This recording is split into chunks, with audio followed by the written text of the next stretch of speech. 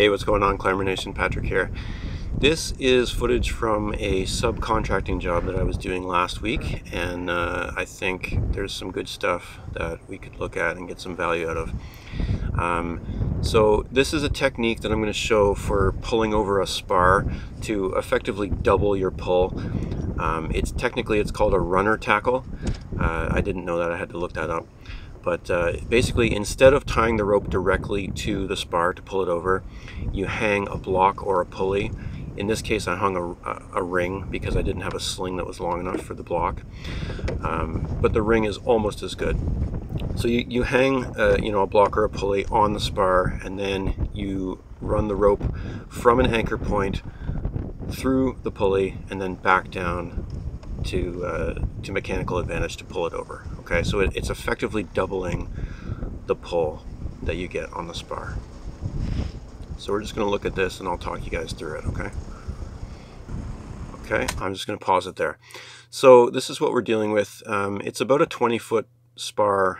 This is sugar maple. It's probably 34-35 inches across, so it's big, heavy stuff. I think it was about a week before this, one half of the tree had fallen off, and it took out all of the hydro lines across the backside there, and it squashed the fence, among other damage. So they requested that the hydro not get turned back on until we could come in and take the rest of the tree. So at this point, this is at the end of a long day. I could have continued just like negative rigging this spar to get it down nice and low, but I decided let's just flop it over.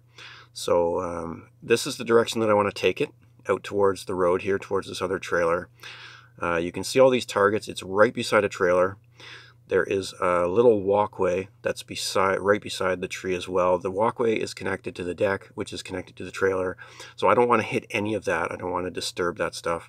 And then you see on the far right here, you can see a hydro pole, and there's at least like 7 hydrometers attached to that pole. So obviously a very high dollar target. So what I've decided to do here is I'm going to use this other tree up top here. So I'm going to tie the rope to this tree. The rope's going to run from there up to the ring that's on the top of the spar, and then back down, and we're going to tie the other end to the bucket truck. Okay, let's take a look at that. So I'm just going to swing back and come down. Okay, so here's a view from the other side. So now you can see why that direction that I just showed you is really the only direction that we can go. You can see the trailer. You can see the whole side yard there is all fenced in. There's a shed, there's a little fire pit area, and then there's a hydro pole. Okay, so there's really only one precise way that we can fell this peg, okay? So here's another look from the front side. So this is the way that I want to take it, okay? You can see the trailer, you can see the walkway, and the hydro pole. You can see all those meters and whatever else is attached to that pole. So this is very precise. It has to be exactly where I want it to go. And yeah, if you look up top on the spar there, you can see the ring, and you can see the rope running in to the one side and out to the other side. Okay. What is this concoction? Oh boy. I don't know. Okay, so what I realized after they gave me the rope to run through the ring up top, we realized that the rope wasn't actually long enough, so we're going to have to tie another rope to it. So I was just at my truck grabbing my axe or something, and I walked back, and I see them tying these two ropes together using this goofy homemade knot. I call these Saturday knots. When again, I'm subcontracting, right? So these are not guys that I normally work with. So they just made this up, and I walked in on this. What are you doing? I've run on this one lots of times. This is the same as when you make the eye to do a pull rope. I've seen you do that. I've never seen you do it to join 2 ropes together though. I have. Okay. I'll show you the Zeppelin Bend. So if you do a 6 Okay, yeah. tail on top, and then you do a 9 tail on bottom. Yeah. And you overlay them. And then you take the tails around the opposite side and through the middle. Like this. Yeah. And That's a Zeppelin Bend. tighten that right up. It doesn't matter, it gets tighter as you pull. Yes, But exactly. my thing is, getting that undone when you put a fucking big pull on it can be a bastard. You've used these before? Hey? You used the Zeppelin before? No? Because then you just have to... I think you'll be surprised. Okay. Yeah. No, Yeah, I'm good. you use both hands, you go like this. Yeah. Just and- give it the yep, twist. Yeah. yep. Once you get movement on rope, I know as soon as you Yeah. get movement, you're good. So I gotta move this tie off higher because it's rubbing on the trailer there. Yeah. Well, we got lots of rope now. Yeah. Okay, so that's the Zeppelin Bend. That's my favorite way of attaching two ropes. I definitely prefer it when both ropes are the same diameter. So what I'm doing here is I had already tied the one end to the tree, but it was obvious that it was too low. So anytime you're using mechanical advantage, anytime you're using like strong pulls with rope, you need to make sure that the pathways are clear. The rope can't rub or be bent around anything. It might be. Because I moved Once it it's up. tight, it'll be an angle straight from here to there. Yeah, right. So you need a It'll straight get it up path. above everything. Yep. So that's the basic setup from the tree to the ring. No, you're fine because the angle that it's pulling is going to be halfway between the two. It's gonna So come you'll right be- in between the two. Yep, it'll be perfect right there. I hope that makes sense too. That's the other usage of this technique. You use it, one, to double your pull, but also you can use it to hold change on. the angle Oh, to okay. redirect. Because when you have a rope coming from one side and a rope coming from the other side, the actual pull is directly halfway in between them, right? So I do use this sometimes, not just to increase the pull, but also to change the angle based on anchor points and what I have available for pulling. Grabbing my axe there. One last look at the setup before we get started. You'll see it here when I look up. There it is. Okay, rope from two different directions. One comes from the tree to the ring to the bucket truck, and then we're ready to go. So this is an 88, steel 88. I think it's got a 32-inch bar. This is not my saw. I'm subcontracting again. So again, very, very little room for error in terms of the aim. So I'm going to use the sights, but I'm going to do my angle cut first.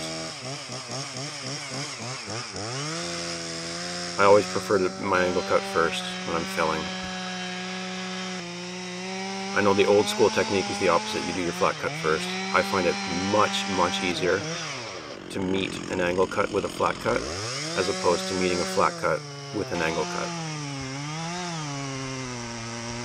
And I think most people who teach felling nowadays, I think they teach it this way, with angle cut first.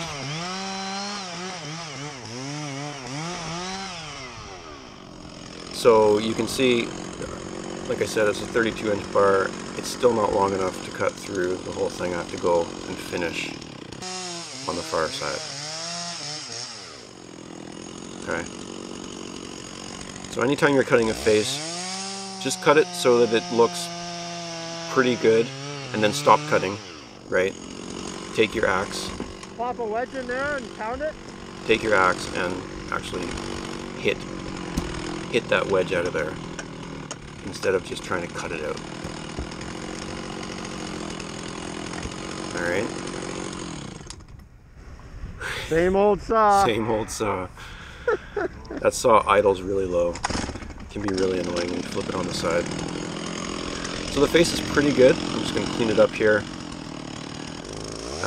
You'll notice I'm showing a lot more cutting in this video than I normally show. Cutting, especially on a large diameter like this, takes quite a while, and it can be really boring to watch. But I'm trying to skip through it and show you guys the important stuff. Okay, so here's a really super important technique for me. Anytime I'm in a situation where I need to fell something and it has to be precisely aimed, after I cut my face, I'm always going to just set the saw down and I'm going to walk out along the path and I'm going to see what it looks like. When it's less crucial, I might trust someone else to eye it up for me and tell me what they think, but when it's really crucial, I will physically walk out and take a look at it. It's very important that I'm convinced that it's aimed right. Because it's not round. Not big, yeah. When it's not round, it just makes the aim look weird. It looks like it's going to me. It looks like it's going It does. maybe that way. I know. But I agree. you got a whole bunch cut out here, so Yeah. I don't know. Yeah, so anytime a stem is not perfectly round, it can make the face look like it's pointed in a different direction. So one thing I'll do, you saw me do it there with my hand, is I'll put my hand in perpendicular to the face, and I'll just try and visualize a line straight out from that. And that can help me see if it's aimed the way that it should be. So at this point, I'm happy with it. I'm convinced that I aimed it good enough. I'm going to do some side cuts. I'm definitely more aggressive on these side cuts on this tree than I normally would be. It's just because there's really no room for error. I don't want it to drift to either side. Again, as I mentioned before, I'm going to do a whole video just on side cuts. But basically, side cuts help keep the bark from tearing down on the outside edge, on the cambium, which can cause a tree or a top to drift sideways. And I actually have some footage of that we'll show in another video. Okay, so I'm just going to start my back cut. Now, for me, anytime I'm doing a back cut on a large diameter tree with a big bar, I'm just going to start it like that, and I'm just going to get down and look at it. I want to see visually that it's not crooked, like the bar is going to match up to the apex of the notch on both sides. So you can see I made a slight adjustment and started over. But I'm going to do the same thing now on my new back cut. I'm just going to stop it, and I'm going to take a look. So it looks good on this side.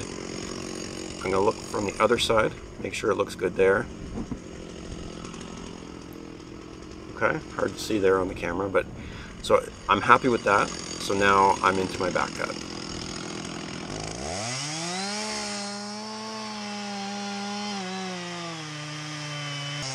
Again, I'm speeding this up because it's this sugar maple.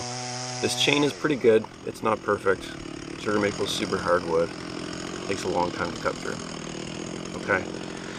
So this is something that I actually prefer on large diameter trees. Instead of doing your whole back cut from the one side and trying to square it up, it's very difficult to visualize the far side of the bar. So what I'll actually prefer to do is to cut from both sides using like half the bar. So I'll do half the back cut on the one side and half the back cut on the other side. So that's what I'm doing here. This is just what I prefer for large diameter stems. Okay. So I'm going to get my half back cut on this side, and then I'm going to go back across and finish from the other side. It just helps me to visualize where the bar is along the length of the hinge that I'm leaving. I find it easier than trying to do it all from the one side on a large diameter stem, right? So we'll pop a wedge in there. Okay, and then I'll come back on this side and finish this side of it. Okay. I'm trying to leave like maybe a 1.5 inch hinge or so. We're gonna pop a couple wedges in. I'm gonna take one more look at it. See what I think. From this side, looks good. Okay. I'm just gonna get back out of the way, off to the side. Yep. Give him the signal on the truck there, and he can just start slowly backing up.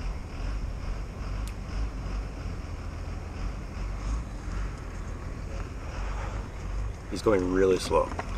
So as me and Jamie are standing here watching this very slowly move, it looks to both of us like it's going a little bit too far to the right towards that hydro pole. So I'm just giving him the signal to stop here.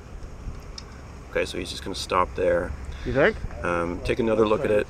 It kind of looks like it's drifting a bit too much to the right. A little more. Yep. Yep. So I'm just going to go in with the saw one last time. I'm going to nip a little bit of the holding wood on the right hand side, and so to leave a little bit extra on the left side, just to try and compensate, hopefully. Again, definitely not cutting through the hinge wood, just making it a little bit thinner on the right hand side. You can see I'm only using like half the bar again. I'm only cutting the one side of the hinge foot, right? Okay, nice and slow. It starts to move. I'm gonna get out of there. Boom! Wow. That was awesome. So there's my hinge. You can see it's a little bit thicker on the left side, a little bit thinner on the right side, but it is a straight hinge all the way across. That's the most important part of felling, right? Is to not cut through your hinge foot. Yours, right? Nope. Nope. The axe is Oh, mine. the axe is yours, Okay, so this is the ring that was up top. It's got the daisy chain hitch on it. Just pop that off. There you go. And that was a serious pull with a bucket truck, and it was Wow. doubled. And that just untied like nothing. And then the last thing to untie is that Zeppelin Bend that I showed the boys there. More.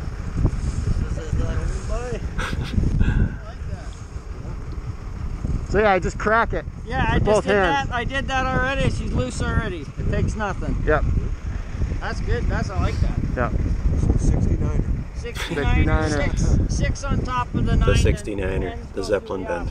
Great. Alright guys, well, there it is. I hope that makes sense, and I hope you guys can get some value out of that. Again, I want to thank you guys so much for watching and for providing feedback for these kind of videos where I'm talking over top of action and just explaining how it's going. So listen, while I have you here, why don't we just go ahead and watch another one? We could watch this one, or this one? This one? Let's pick one. Let's just do it. Thanks guys.